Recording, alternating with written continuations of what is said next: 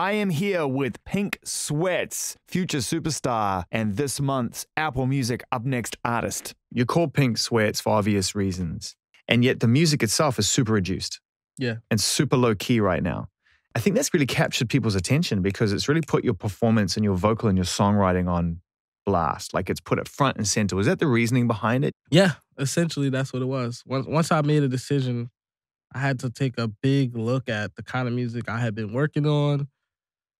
Man, this is like all I've been working on. And it's like, why is there no one doing this kind of music or like trying this? I think people where I'm from deserve that kind of music.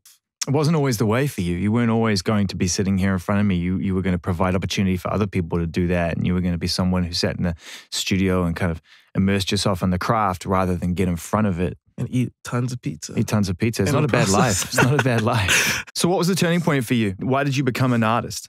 If it wasn't always your dream to be an artist? Man, I became an artist because, one, I got sick and like it wasn't anything that I caused or anything. It just happened. And it was like... What was it? It's a rare disease called achalasia. It actually usually only affects older people. It affects your dietary system, right? Yeah, it affects your esophagus, which has nothing to do with your vocals. So it's like, it would affect my motility of like pushing food down. Right. Screwed me up so bad because like I was just like, man, is this the end? Because like if you think about like drinking water, like I would be afraid to drink water. Yeah, it affects your reality and how you actually approach things that we all take for granted. It started off progressive where it would just be like random moments and I'd be like, that was weird. But then it got really intense. Oh, man. Anytime I took a sip, I'm just like, yo, my body can't handle this anymore. Eventually, I won't be here. And I was just like, man, this is sad. But I kind of just kept working because I enjoyed music so much. I didn't want to go out like on a down note. I'm just like, nobody knew. Like my mom, I ended up telling her like very close to before I got surgery. Wow, so you kept this information pretty much entirely private the whole time? Yeah, and then like literally over 3 weeks, I had lost like 40 pounds. Just felt like so frail and like my eyes, I was just like, man. So that happened. I ended up getting surgery. I just don't deal with that anymore. Those symptoms. So praise to God. Yeah, blessings. And then when I got out the hospital bed, I just felt like a new person. And like everything now, my reasoning for not wanting to be an artist was, I just didn't, it was selfish. It was like, man, I don't want to have to deal with people or I don't want to, it's like, it was selfish. But people had always told me like, bro, because I would demo my songs when I write, bro, you should be an artist. And then like, for whatever reason, it was just, my mind was renewed and refreshed. It was like I hit a reset button. It was just like, why am I not an artist? Like, what if my life would have ended? What would I have left behind? And would I have regretted not doing that? Exactly. So then I came to my manager and my team, and I literally was like, I want to do artist project. And they was just like, all right, bet, let's do it. Like, no objections. Nobody was like giving me any like fight back. They were just like, so what do you want to do? And I'm like, I want to do this. This is my vision. Boom. Got me the tracks that I needed. I developed them and I'm like, okay, I want it to be broken down. Boom. Send it to my manager. He's like, this is fire. And then actually he hated honesty. He was like, man, this, you just say the same thing over and over on the hook, right? Yeah, it's called a hook. Yeah, look, and then the next day he calls me. He's like, you motherfucker. He's like, this song has been in my head all day. And yeah, I was that's because like, I planted that earworm, bro. That's what I do. I was like, you're welcome. Think about a song like I Know. We sort of know where you're at in your career right now. Do you? Because this song is actually kind of something different altogether again. When it starts, it immediately gets your attention and then you hold it and you own it. But in the beginning, you're like, did I hit the right song? Exactly. It's funny you say that because that's genuinely why I did it.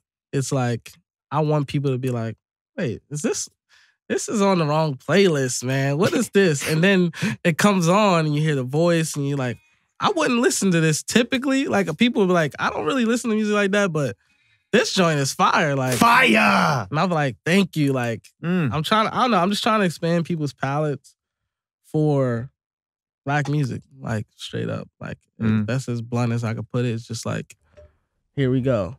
Like, let's hop on this train that's like, it's never gonna end. And like, I'm never gonna do honesty again.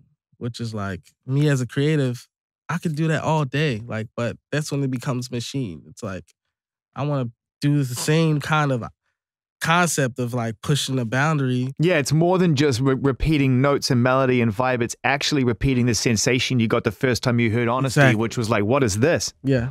And now you're getting it again and again and again. Yep. So that's what it is. And that song essentially was like, man, I love country music. Where are we at with volume 2? Because volume 1 has opened the door. So where are we at with volume 2? Volume 2 is done. Mixed and mastered. Amazing. How many songs?